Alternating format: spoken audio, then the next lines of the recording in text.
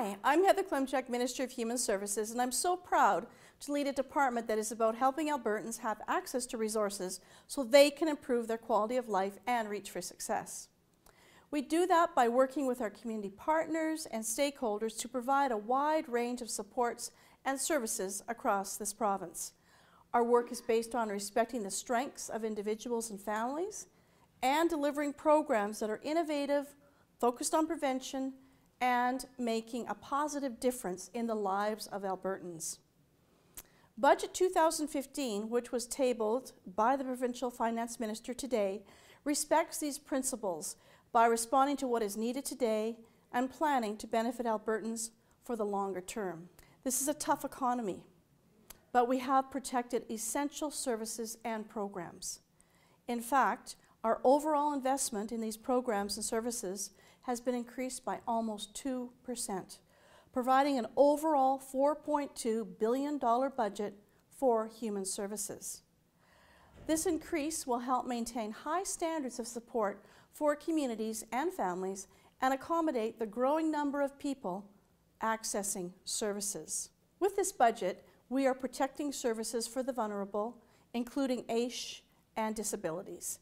We are encouraging and supporting innovation in how services are delivered to Albertans. We are protecting frontline staff and services.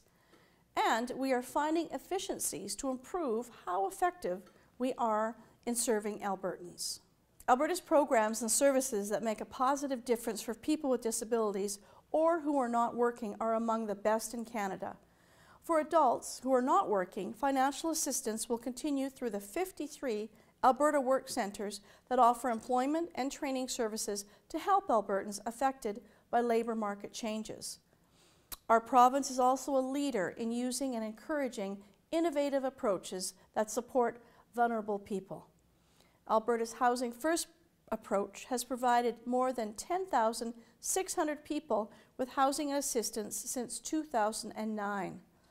Supporting someone through Housing First costs approximately 80% less than having a chronically homeless person in an emergency room, hospital, or jail.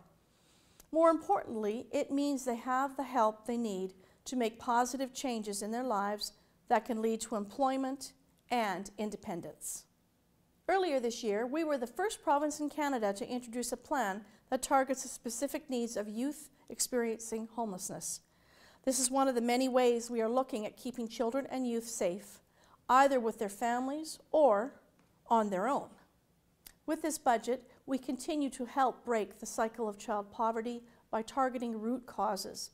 This includes investments in early intervention and prevention to build new generations of strong, self-reliant Albertans.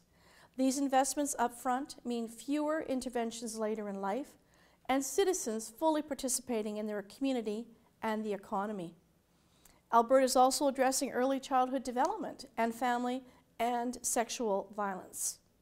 We have deferred some new programs so that we could balance priorities and still invest in areas of critical importance. We worked hard to protect funding of $76 million for family and community support services, and we will continue to work with FCSS partners, government partners, and local groups to ensure positive results and build strong, vibrant communities. Another way we support families is through approved childcare. I am proud to say that Alberta's childcare subsidies have increased 18% since 2010. We now have nearly 105,000 childcare spaces throughout Alberta to support parents who are working or attending school. This includes some innovative childcare programs and women's shelters for mothers who are escaping domestic violence. Funding is also maintained in this year's budget for sexual assault services and shelters serving youth, homeless people, and women. These types of supports are critical for people who are rebuilding their lives after sometimes years of being abused and harmed in their relationships, or who need a helping hand to make positive changes in their lives. By focusing on providing the right services at the right time and in the right place, we will be able to redirect resources to enhance supports for people who need them. Contracted service providers are important partners in providing the services Albertans need, and we will continue working with these partners to find opportunities to be even more efficient and effective. Whether we want to think about it or not, the challenges that thousands of Albertans face every day are very real. If we want everyone in our province to have opportunities to fulfill their potential and to benefit from the overall good quality of life we have in Alberta, we need to make sure our programs and services are sustainable for the long term and that they deliver results. Human Services is committed to continuing helping Albertans reach for success.